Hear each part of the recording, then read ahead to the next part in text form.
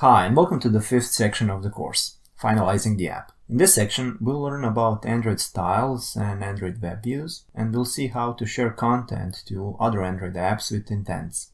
And we'll also cover unit testing. We'll see how to use Mockito and how to test with JUnit. And this is the first video of this section, Settings Activity.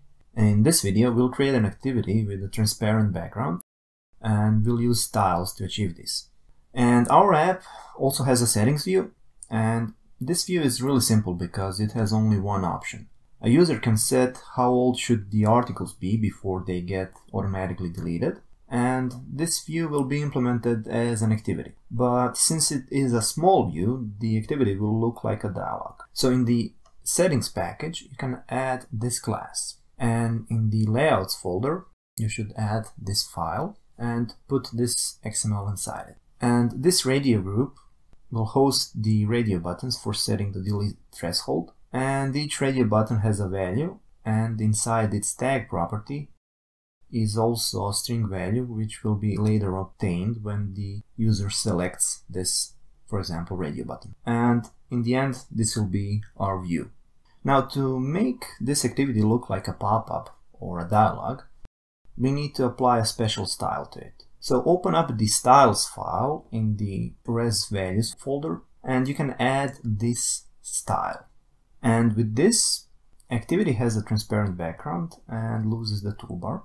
And also, this is the style that Android Studio created, and this is the one we use in all other activities. And here you can, for example, change the primary dark and color accent colors. They are defined in the colors file in the same folder. And now open up the Android manifest file, register the newly created activity, and apply the theme that we just put to the styles folder. And back in the activity, you need to inject the shared preferences object, and you need to set the content view, the layout we just added. Also, you'll need to set the Windows status bar color to transparent, and on the close button on the layout we set a click listener and just finish the activity. Then we need to read the current value of the threshold, and based on its value you set the toggle to the corresponding radio button, and you do this with this when block. And you can see here that when a block is not used in expression, it does not have to have an else case.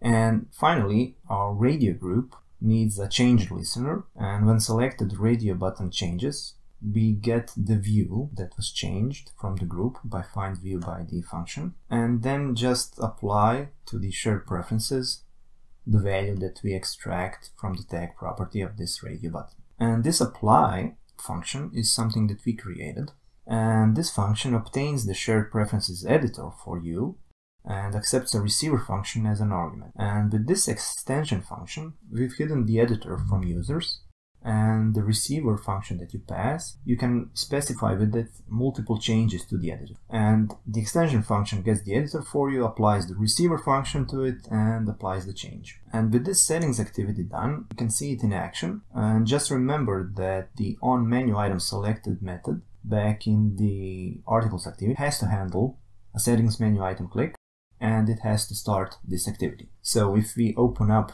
the corresponding menu item, you can see now the activity. You can see the style that we applied, and it looks like similar to an native Android dialog. And we can change, and we can close.